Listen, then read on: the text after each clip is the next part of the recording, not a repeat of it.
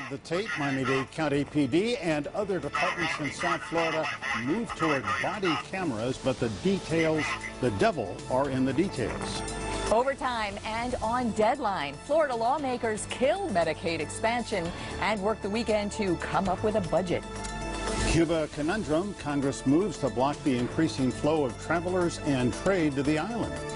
So much to take to the round table this morning. Good morning. Welcome. Great to have you part of the program today. Great to have you back after your absence last week. And we are going to begin this morning with a closer look at body cameras on police officers. Supporters say those cameras will provide indisputable proof of what happens when police and citizens interact.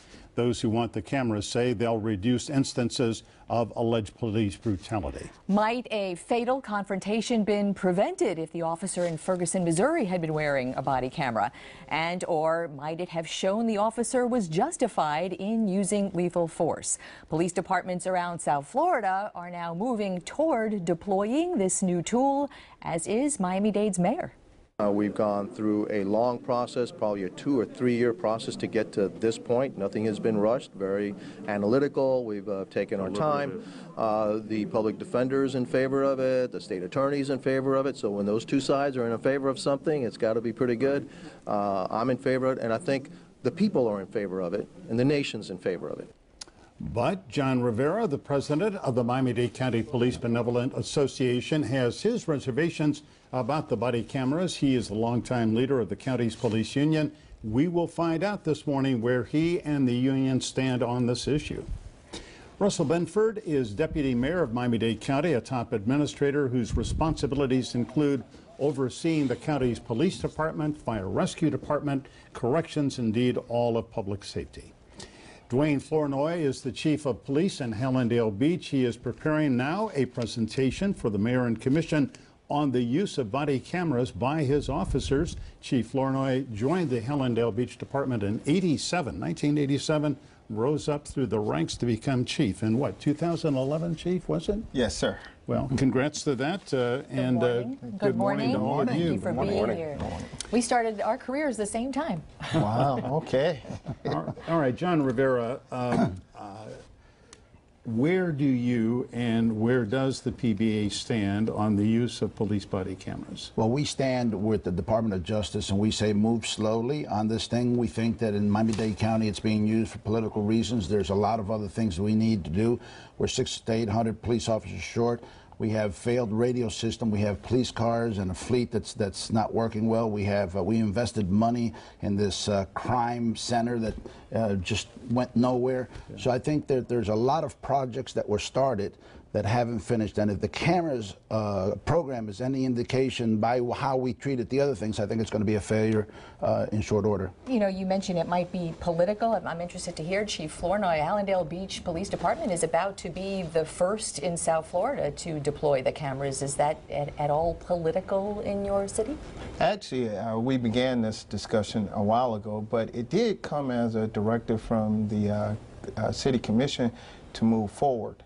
But to add on to what the Dade County PBA just said, one thing that we did find is that all the studies show that you should start out slow, you should start out with a pilot program, and you should work through those things in a small group before deploying to your larger group, because that's where you're going to find your mistakes and your errors. So initially in Hallandale, we were thinking about doing a full-on program, but now we're going to do a pilot program starting out with the How many cameras are you going to start with? We're going to start out with the patrol division, and we're only going to deploy 28 cameras. Mm-hmm. Well, maybe that's a good way to begin. Deputy Mayor Benford, great to have you with us this morning. Thank you, Michael. Now, on, I believe, Tuesday, I was at Miami-Dade County Hall when the commission said, go ahead, seek bids for 500 cameras to begin with. Yes. For Miami-Dade County Police. Is that a pilot program or is that a full-blown commitment? Well, it's a full-blown commitment. The mayor has made a commitment to body cameras for Miami-Dade County Police Department. So back in 2013, we did test, 3 cameras. We had a small control group that looked at using those cameras. Yeah. We looked at different types of cameras and the technology. But we're at the point where we're moving forward. The RFP was released this week for the first 500 cameras. The mayor included $1 million in the budget this fiscal year, and in the proposed budget for the next fiscal year, the mayor's added another $1 million for the second 500 cameras. All right, so 1,000 cameras altogether on Miami-Dade County police officers. When could that happen? It's going to happen as soon as possible. Like I said, the RFP is on the street, so we hope before the end of this calendar year we're going to do that. But I do, Michael, want to point out one important thing. When we talked about the body cameras, it was critical, very important for the commission that we work with the PBA on the policies. And we did that, and we came together, we provided a policy for the use of those cameras by officers. And one of the important things that came out of that was that the folks at the PBA stressed that we need to have ongoing training, for those officers, and that's something we're going to commit to doing. So we're not going to roll them out faster than we need to. We're going to make sure our officers are prepared. Well, I think we should start getting into some nitty-gritty details. The devil you mentioned is in the details. I mean, I think one of the biggest issues, correct me if I'm wrong, is the privacy. Not only privacy for whatever subjects may be in camera's view, but for the officers themselves, officers who may have conversations in a car with their partner. I mean, what do you see as the privacy issues and how to solve them as this implementation goes forward? Well, that's some of the problems that we encountered as we were trying to do this policy. The county did try to rush us through the thing. We do still feel a bit rushed, but it was a product that we both worked on. Not only privacy, but we believe that there are some problems with this camera, like, for example, training. We did the pilot program, which we didn't even find out about until about 1.5 years later. But what they did was they took the cameras out of the boxes, they showed them how to turn it on and off, and they said, go ahead and do this. This is not proper training in any department, so I certainly commend Hallandale for doing it the right way. I think Miami-Dade should do it the right way. And when they say $1 million, I laughed when they said $1 million last time. I laughed when they said $1 million this time. This is Dade County paperwork. It says $5 million. Unless this is another one of those, oops, we made another, typographical error. This says $5 million, folks.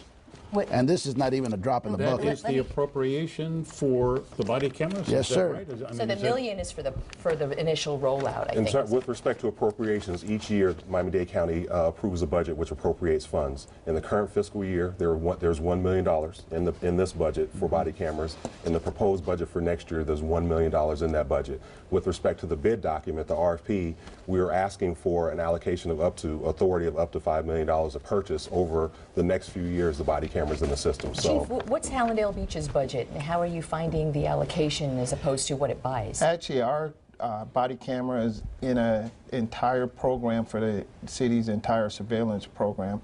So for the first year, we're only budgeting approximately $56,000 to get the camera and to do the storage. But the 5-year contract of the program is just under about $200,000. And that includes the body camera and the storage, which a lot of concentration is on the camera, but actually the cost comes when you begin to store the data. Well, I believe the county, as the mayor explained to me the other day, this contract includes the storage fee.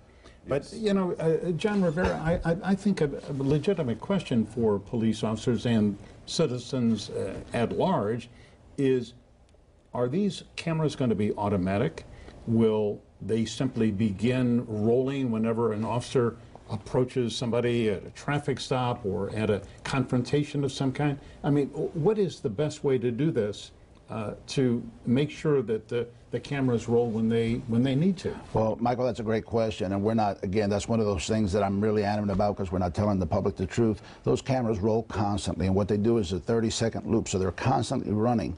Then you can turn it on, as they're calling it turning it on, but it's already on. But what you do is by virtually turning it on, then what it does, it stops the loop. So it captures 30 seconds beforehand, and then it'll continue until you shut it off. But those cameras are constantly on, and the public needs to know that. Listen, there's a lot of things about those cameras. Look, one of the funniest things about the policy. Doesn't it have to be on? Because if an officer had sway into when to turn it on and off, it would negate the fact that this could be an unvarnished, unblinking look at a course of events, wouldn't it? Police will always be accused of everything. We're the punching bags to everything, to everyone, to every situation. I will tell you one of the funniest things, and you should ask this. Why, when they create a policy, they say videotape somebody else, but the policy prohibits a police officer from videoing elected officials, videoing their command staff. Why is that? do unto others what I don't want done unto me. Right, but that's apples to oranges, though. Well, no, I mean, I think it shows the mindset. We're willing to video the public, but we don't want to be videoed ourselves. Why can't we video elected officials? Why can't we video? Well, we're talking the course of the police work. I don't know in what setting you're talking about, John, but I mean, if in every setting, you know, in every setting, is that a policy? Right, but to clear up the issue about the camera always being on, and that's actually advantageous for the officers, because what it does when the officer activates the camera, it goes back and it gets the 30 seconds of video. It does not capture the 30 seconds of audio, and then it adds the audio on the 31st second and capture 4. And that's to protect the officer in case there is some privacy conversations that are going on. It doesn't have the audio, it only has the 30 seconds of video. All right, we're going to pick up right where we left off after this quick break. Stay with us. Good. Live in our studio this Sunday morning, a lively discussion about police cameras, or police officers with body cameras, with Chief Flournoy from Hallandale Beach, Russell Benford, Deputy Mayor of Miami-Dade County, and John Rivera, a longtime head of the PBA. John, let's widen the scope a little bit. The reason that this conversation is happening not only here but across the country are the incidents like the ones in Ferguson, Missouri, North Charleston, South Carolina, New York, Cleveland. There have been these, just very, very disturbing incidents where young black men have been shot, and in most of these instances, there have not been cameras. Now, isn't it true that if there had been cameras on the officers, that in many instances, or you believe in many instances, the officers' actions would have been exonerated? Absolutely 100% not true. In the Ferguson situation, that uprising didn't happen because of a lack of cameras. That happened because the elected officials were using the community to fill in the gap, and the police were the vehicle to harass the community. Well, excuse me, but the grand jury, I think, pretty much came back with a very thorough examination. Absolutely. And said that the officer, in fact, was acting in self-defense. What I'm saying is that a couple of weeks of turmoil and riots might not have happened if within 12 hours the police department, instead of doing what they and the politicians said, just released the videotape and show that this very large young man, Michael Brown, was attacking that police officer. Michael, I don't think a piece of equipment will ever replace the problems, the harassment that are created by a particular government. In that particular case, Ferguson, for example, is a great example. I'm glad you guys keep using it, is the fact that the grand jury did look into it very deeply, and they did exonerate the police officer, and to this day, all the media outlets still use Ferguson as an example, when Ferguson was a prime example that the officer was correct. You know what's so interesting about all of these cases that you just mentioned is this is cell phone camera video. This is personal video that can be released right away. I suspect when we have police issue video, that's not going to be released to the public so quickly, Chief. Listen, these videos are subject to public records, just like any other piece of information that we capture as a county. But it also be evidence, and evidence isn't always It is evidence. In an ongoing investigation, though, it's going to be held for a while. But I think that's the most important thing in this debate. And the mayor talked about the support from the state attorney's office and from the public defender. The more evidence we have in any circumstance, it's a good thing. You know, the more evidence we have, the better for the police department, the better for the defendant, the better for this community. We need to have that information, and this more than anything is going to protect our officers, because they're going to use this camera on a daily basis. But I think we will begin to evolve, because we just recently seen it in Boston when they encountered the young man, and there was concerns out there, yes, that he was shot in the back. And that incendiary type of allegation were beginning to have the community in uprising. To that benefit, they took video that they had and they said, we will present it to the family so the family can go out and quell these allegations to show that that's not the case. Yeah. And I think as we're involved in this body camera technology, law enforcement agencies and leaders will begin to know there's value in going ahead and releasing some things up front. That's not going to eventually erode any evidentiary value because it's not going to change. Yeah, I mean, we had the incident, about 2 months ago, tragic incident in Miami Gardens where two officers encountered a young man, Laval Hall, who was in a psychotic episode. And we could only see from the dash cam some of what was going on. I mean, Russell, I mean, that's another instance where, frankly, the dash cam video was almost tantalizing. We really would have loved to have seen he was allegedly wielding a broom and was threatening the officers. And that's an instance, is it not? Where absolutely. I think it's in a lot of ways irresponsible to kind of, put our head in the sand with respect to technology. Technology is evolving. People have cell phones. They're capture video all the time. Right. We need to be ahead of the curve. It's important that our law enforcement has the tools it needs to protect our citizens every single day. And it's not just with respect to body cameras. This fiscal year, we've ordered 650 new patrol cars. Each of the next 4 years, you're going to see another 500 patrol cars. Yeah. I know folks have talked about that we don't have enough officers on the street. I do want to point out, this year we have 2 classes of officers that are coming in. Next year, 4. The mayor is going to increase our sworn officers on the street by 10% in the next 15 months. And I think that's unprecedented, and it's a shame that that's not talked about. Michael, again, that's not true. They're saying they're increasing the police by 10% because we're already 600 to 800 short. I want to get back to 10% does nothing. I want to get back to the camera issue. And that's okay, but I just let's tell the truth about cameras, police, radios, whatever it is. Just let's tell the truth. I want to get back to, in a practical sense, cameras, the storage of video. How long do you store the video for? If you're going to have to redact the video for public use, who redacts that? There was a Seattle Police Department came up with a study. It takes 60 times the amount of time as a length of the video to do a redaction. Who does that? What kind of manpower and womanpower is that? What is that budget? Are those practical issues anywhere at this point? Yeah, Glenna, that's a great question. I'm glad you guys are starting to ask it now. Those are the things that the department, especially Miami-Dade County, is not willing to talk about. The back-end cost, as a department as large as Miami-Dade County, we're going to probably need a whole bureau to do all those types of things. Well, how about internal affairs? Absolutely. It's going to be big money. $5 million is nothing. Excuse me, Russell, before we run out of time, John, I think your question, Pepe Diaz, the county commissioner in Miami-Dade, wants 600 to 800 more officers to go back to levels of 2000. But, Russell, that's before Miami Gardens, Doral created their own police departments, and also the crime rate is down significantly. Yes. Since Michael, then. When we make decisions, we have to make decisions based on real data. I mean, we're not moving back 15, we're not rolling back the clock 15 years, we're moving forward. We're looking at new technologies, new ways to police. With respect to the numbers, people have talked about some of the FBI numbers with respect to where we should be. The facts are that the average for police departments in cities over 250,000 is about 2.6 officers per resident. We're 2.4, and we're I believe, 2.4, and the average in the southern United States is 2.5. With the addition of those 260 officers, we're going to be right where we need to be.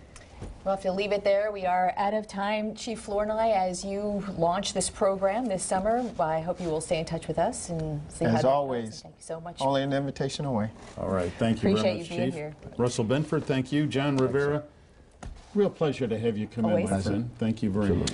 No weekend off for lawmakers in special session trying to avert a government shutdown, and that is just one of the topics we take to today's Power Roundtable when we come back.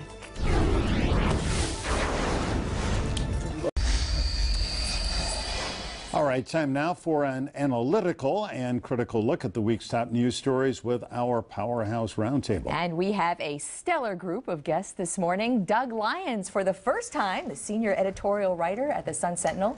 He's been writing editorials for the paper since 1998, and his portfolio includes state government and health policy issues.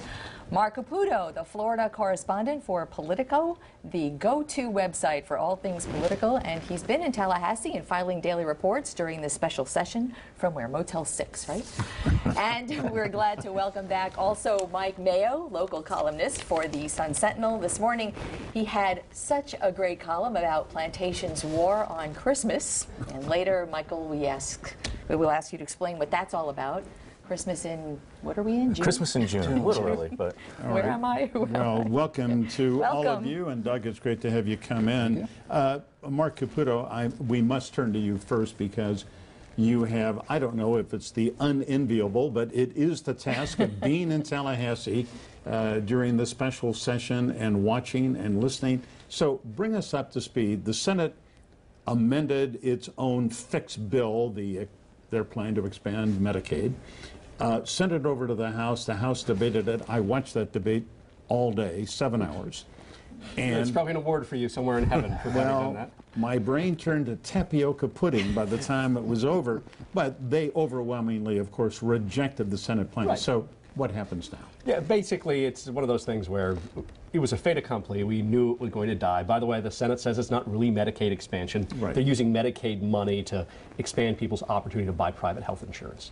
But now that that boil has been lanced, it's now time to get to the real work, which is figuring out what to do with what's called the low-income pool for hospital funding, figuring out school funding and the like.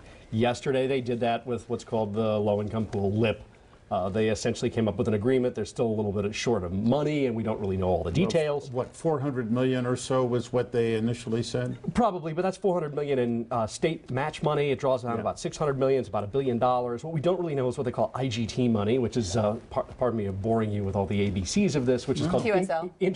Intergovernment transfer money. A lot of it's paid in Broward, Dade, and Palm Beach. There's also a little in Tampa and Hillsborough. We don't know what they're really going to do with that cash. They also raised the amount of per pupil spending that they're going to do in Florida, and they might do tax cuts. But before we get to the whole budget nitty-gritty, I mean, you talk about a lance being boiled. I'm sorry, this is still a festering sore. We have an issue of a lot of poor working people who don't have health insurance, and our state legislature is completely insensitive to their needs.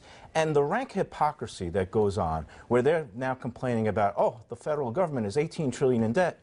Well, that doesn't stop our state government from drawing down federal funds for transportation, for education. But now when you're talking about giving poor people the access to some private health care, they have an issue with it. I'm sorry, it just makes me sick. And people should be outraged about this. And I haven't heard anybody talk about how much that costs everyone now. No one's talking about. There's no outrage. That's the problem. Why is that, Doug? Why is that? You know, I just think it's one of those issues where you have politicians on the front line who see this as this whole thing, in my mind, seems to be this is another blow against Obamacare and the Affordable Health Care Act. We don't want the money from Washington, which doesn't make any sense to me since we're paying the money to Washington, and now we're going to dip into our pocket again to pay the $400 million that will help these hospitals along. That's a good point. I don't want to be the defender of the legislature, or the GOP leadership there, but understand that their core argument outside of these other issues, which I believe is more true than not, is that eventually if you are going to expand the Medicaid system, you are going to put more and more state tax dollars on the line. Now there's pushback against that because yes, you're going to put more state tax dollars on the line, but they keep cutting taxes. If they didn't cut those taxes but instead plowed them into the system, it would. And it's cost shifting because it falls on local hospital district taxing authorities that's going to have to make up the shortfall, which is what's going to happen. The North Broward District, South Broward, Jackson. Right. I mean, they are going to be in trouble here. Here's why I have a problem with what you just said, and I'm not picking on you, but for years, the legislature has been bemoaning the fact that Medicaid is a growing part of the budget. They didn't resolve that with this issue. That's still a problem. And I don't care if it's whether you get it from the feds. The state is kicking in more money. Just last month, we've had the managed care, the HMOs who are running Medicaid. They're moaning and groaning that they need more money to the tune of about $400 million. And that's the real pushback against what the House is saying. The House is saying, look, the State House, we don't want to expand Medicaid because Medicaid is a broken system. Well, one of the reasons it's essentially broken is that they never put enough money into it in the first place, so it doesn't have enough providers and the like. And however, there is a political situation here. There's a calculation. If you're a Republican lawmaker, chances are your voters are not the Medicaid expansion population. And until the folks on Medicaid and the folks in the Medicaid expansion population actually show up and vote and make this a real issue, because Charlie Crist tried to in the election, and folks didn't show up and vote for him, well, this is the government you're going to get. Unless you live in Hialeah, which apparently is the demographic that has the most people enrolled. And when it is going to become an issue is later this month when the Supreme Court, the U.S. Supreme Court rules on this King versus Burwell case that covers the subsidies for people who enroll in Obamacare through the federal exchange, the federal website, which 1.6 million Floridians have done, and about 1.3 million of them get federal subsidies. If they strike down those subsidies and they no longer can get them and afford health insurance, then we're going to have a crisis. And our state has shown no inclination to set up their own state-run exchange, again, because they hate Obamacare. What was wrong with the Senate plan? What was the argument against the fix plan, the fixecution? I love that headline. Well, That was a political headline. if I may say, and I've listened to that debate, and comment on this if you would, Mark. I mean, a lot of House members said, look, the fixed plan calls for participants to pay between $3 to $25 a month in premiums, and these are very poor people. Maybe they can't pay, and other waivers that are needed by the Centers for Medicare and Medicaid, and we're assuming they will give these waivers. Yeah, more than likely. You guys are talking two separate things. More than likely, the feds, dealing with the feds, whether it's Obama or Bush, who's been the head of the executive branch, HHS, it's like dealing with Lewis Carroll. It is through the looking glass. It is very difficult to find out what they want. As for what you're saying, I mean, basically they're saying Medicaid's a broken system. We don't want to spend the extra money that is eventually going to come. And we hate Obamacare. That's the other part of it. In the end, it is. By the way, back to King versus Burwell, I mean, my prediction, this hasn't been said enough in the media, is that the Supreme Court's going to punt. What they're more than likely going to do is they're going to say, the U.S. Supreme Court, that because the law is unclear, it is going to be up to the executive branch, in this case the IRS, to decide whether or not a non-exchange state can get the subsidy. That is going to put pressure, though, on the Republican candidates for president to say, okay, once you are the head of the executive branch, what is going to be your interpretation? I think that's where the King versus Burwell case is. Well, a lot to talk about in months to come. Well, I mean, if we can, let's move on to, and we haven't covered this, but I think that it's a complex and it's going to go on because the lawmakers still have to pass the state budget, and I don't know when they're going to get to that, but it's got to be in the next week or so. In Washington this week, a fascinating vote in the House of Representatives overwhelmingly voted that any of these companies that are going to have licenses for ferry service, for regular airline service, to basically do any business with the government of Cuba or go to Cuba, can't do business with the government. And what that means is that none of these companies will ever be able to do business if the Senate goes along. I'm not sure the Senate will go along, but boy, it's, you know, we've got a mixed metaphor in Washington. You've got the president, Doug, who is saying, let's open up, let's have a new relationship. And the House of Representatives this week said no. I don't want to call it the last gasp of the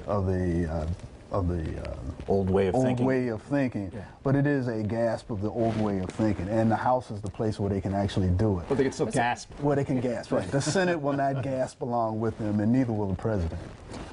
Look, we're moving towards a policy of more openness, and Obama is trying to push us in the right direction, and you have a Republican-controlled House that's going to fight him tooth and nail on everything, no matter what the issue is, whether it's health care or, normalization of relations. And I think, like you said, we're moving in a direction. It's just going to take a little bit of time. Let's remember this, though.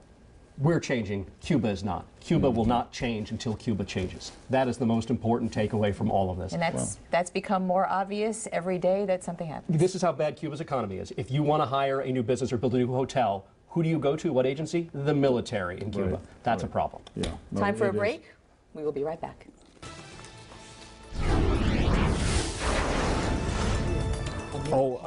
Alexis.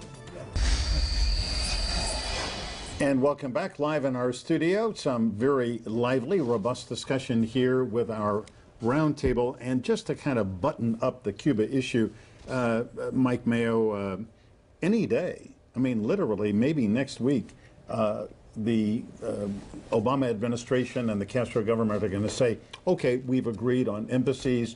We're going to open embassies, and then ambassadors will be appointed. I mean, this is a wave that is rolling. I don't think there's any way to stop it. And no matter what governments do, let's remember, we're in an age of instant, technology, information, free flow of people and ideas. So More people are going there. Airbnb, look at all the bookings there, the whole, the underground hotel network. Right. So it's happening, and the government sometimes follows, and whether it's matters of policy like police cameras and stuff like that.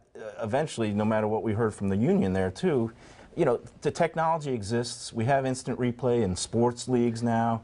I think body cameras, despite the protestations, are going to have to come also into the Thank you so much for that segue into our next topic. Body cameras. The state is making some laws now. There's a Senate bill enumerating what privacy will mean. I mean, right. I have doubts about whether or not it's going to pass. Better said, about whether or not in the Florida legislature. Yeah, I have doubts about whether it's going to give people what they want to see. What people want to see is police officers being able to record basically every stop, and so when there's a question about something, being able to defend themselves. That is the people. I do also think that cops generally wind up arresting really bad people, so I don't think every arrest they make is bad. And I don't think it's about arrest so much. No, what it is use of force. It's a matter of trust, and because right now we depend on police version of events, usually just through written reports and oral statements.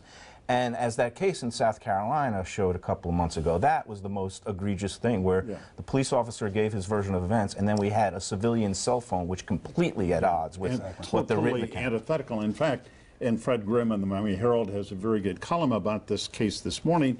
And Francis Robles in the New York Times had a piece last week about the shooting of Jermaine McBean, this gentleman, 33-year-old a guy with a master's degree in Oakland Park, I believe.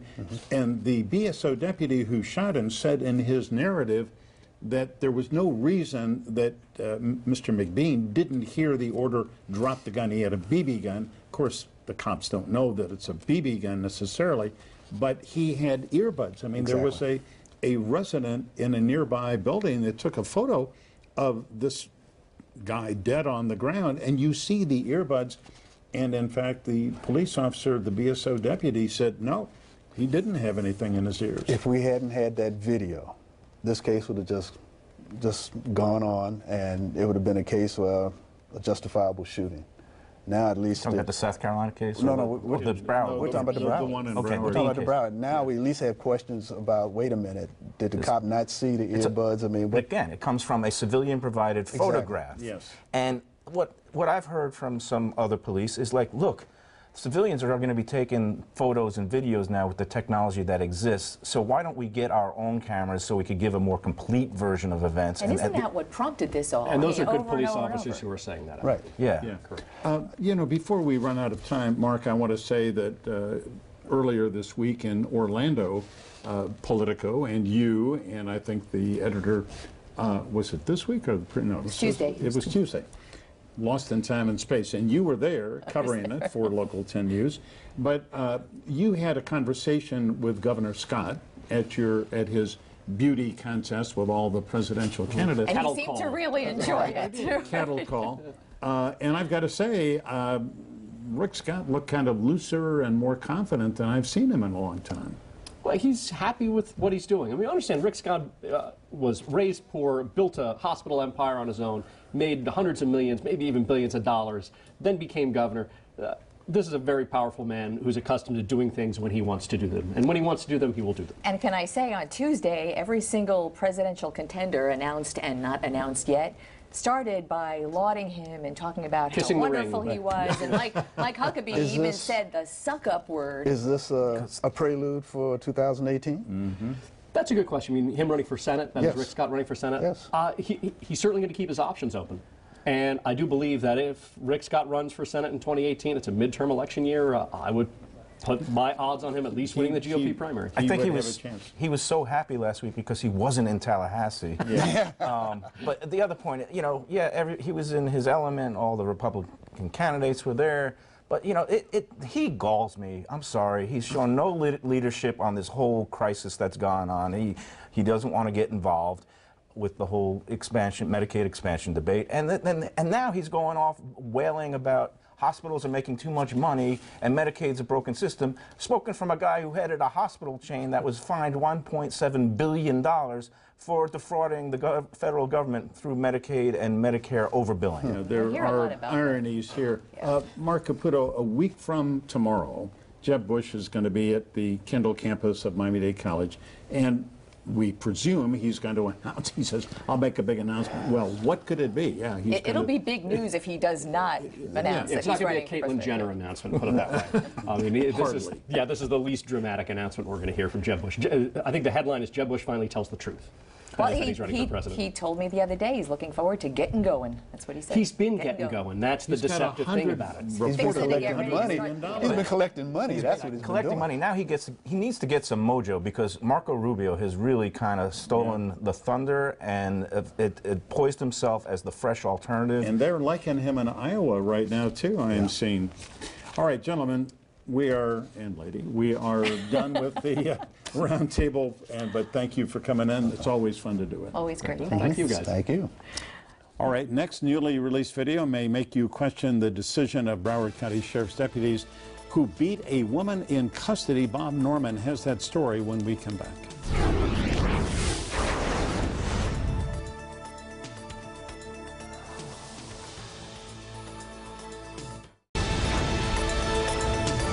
Newly obtained video may provide some insight in the case of a tourist beaten in jail by Broward Sheriff's deputies. The Sheriff's Office exonerated those deputies, but as Bob Norman reports now, attorneys say the video casts serious doubt on that decision. I had bruises all over my body. My face was swollen. My eye was basically swollen shut. After Audra West, a tourist from Texas, was put in jail for disorderly conduct, an incident with Broward Sheriff's correctional deputies left her this way, battered and bruised. It was frightening. It was absolutely frightening. Now we have this video from inside the Pompano jail showing BSO deputy Kristen Connolly rising from her desk, grabbing some latex gloves, and approaching West, who is in the foreground just outside of camera view. Another deputy, Henry Lawrence, gets in her way. This is when the deputy's telling her, no, don't do it. But Connolly gets past him, and as soon as the second glove snaps on, she grabbed the girl up and started like swinging her back and forth. I'm sitting there and I'm just in shock. This is the inmate in the video sitting in the chair who spoke on condition of anonymity. Did she do anything physically? No. To provoke this? No. Nothing. Nothing. After being thrown around, West turns to strike back at the deputy, a move her attorney, Gary Collin, says was instinctive self-defense. Once West is secured on the floor, Connolly drags her into the strip search room, and two female deputies, Joyce Johnson and Dorothy Jenkins, immediately follow her in. The door closes for about 3.5 minutes, during which West suffered her injuries. He punched me in the face several times. There were other guards in there that were kicking me. It started after West asked Connolly for a tampon. The deputy said to her, no. And that's when she said, F you. Her authority was challenged, and she was not going to let a prisoner under her custody say something to her that she didn't like. 6 days later, West filed an internal affairs complaint against her and the other deputies. It was only then, a full week after the incident, that Deputy Connolly finally wrote about what happened in a probable cause affidavit alleging Audra West had committed a crime, battery on a law enforcement officer. That makes no sense whatsoever. Obviously, it shows that there's retaliation for filing the internal affairs complaint. The state attorney's office refused to file the charges against West, saying she didn't appear to be a physical threat to Connolly before, quote, being forcefully dragged out of her chair into a room. You can hear the screams, you can hear the thuds, the banging. I'm sitting there, I'm like, oh my God, they beating her up. Connolly later admitted punching West in the face, and Deputy Johnson testified she struck West repeatedly in the ribs, both claiming it was necessary to restrain West. If Audra was fighting so severely, why didn't the male deputy go into the room? He walks away. BSO policy says any use of force must be both reasonable and necessary. Criminology professor Jeannie Stitchcomb said Connolly's actions didn't appear to be either. She grabbed her with pretty aggressive force. But Connolly was never disciplined and fully exonerated. She should be counseled and retrained, not only for the benefit of that particular officer, but also to send a message that won't be tolerated in this organization. Just sad to know that the deputy was exonerated, you know, but this is the America we live in. Bob Norman, Local 10 News. Bob, thanks. Sheriff Scott Israel declined to talk about this West case. He did send a written statement standing by BSO's Professional Standards Committee, which made the decision to exonerate the deputies involved. And coming up, stop the presses. The Cuban government did on one South Florida reporter there. The question is, why is anyone surprised? Stay tuned.